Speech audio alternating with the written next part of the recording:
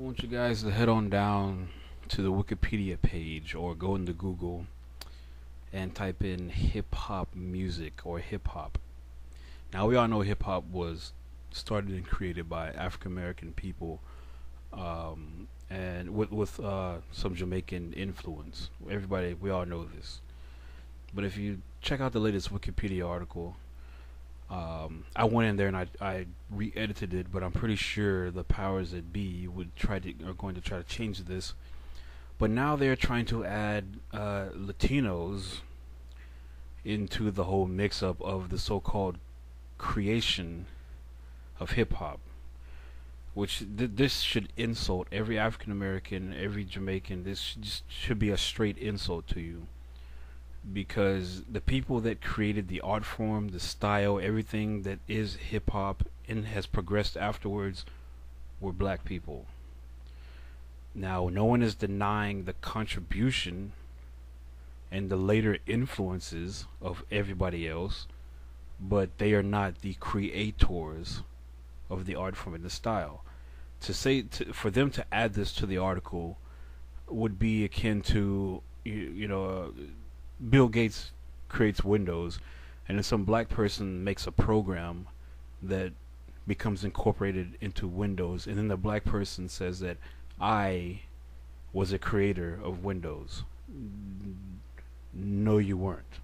And if that is the case, if Wikipedia is going to start making claims like this, or if people are going to start making ridiculous claims like this, then there's a whole bunch of crap that they need to throw black people in as far as the creators. Now, as far as I know, black people had many contributions to science and many other things. Notice the keyword contributions, with no one saying that we created this or that. But if they're going to apply this same logic to music, then let's apply this retarded logic to sciences. And let's say, even though 500 years from the actual initial creation, if a black person invents or creates something that's an attachment to something that a European, Mexican, Latino, Hispanic, whatever created, then let's throw them in the mix and say that they created too. You see how retarded that sounds?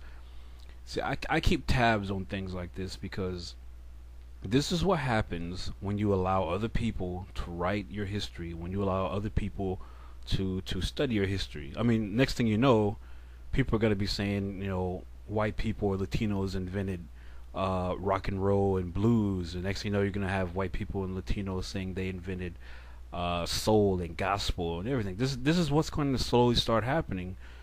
As long as we're here in this country, and as long as no one seriously takes claim and ownership to what we've created.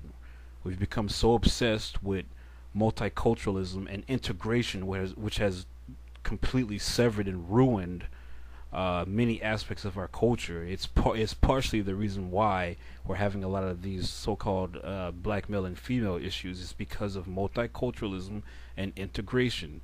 Everybody is obsessed with absorbing and becoming the essence of everyone else's culture but their own.